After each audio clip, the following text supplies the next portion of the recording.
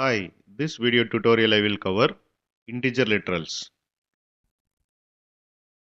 Literal means any number, text or other information that represents a value. And here you can see different literals which can be assigned to integer variable.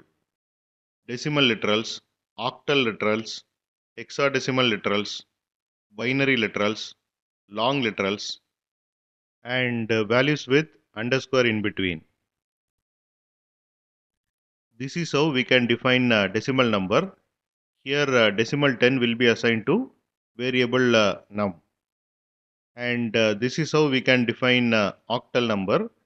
Here this octal number will be first converted into decimal number. Then the decimal number will be assigned to variable num. This is how we can define hexadecimal number. This hexadecimal number will be converted into decimal. Then it will be assigned to variable num. And this is how we can declare binary. And this binary will be converted into decimal, then it will be assigned to num.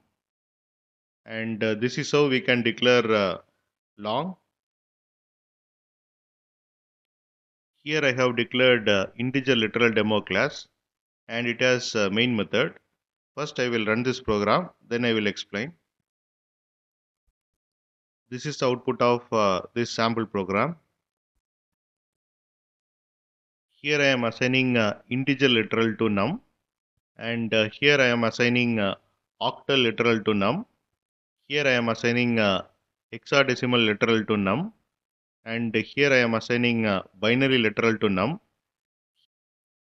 Here I am assigning integer literal to number, and 599 ends with L, so it is type of long, and here you can see the output.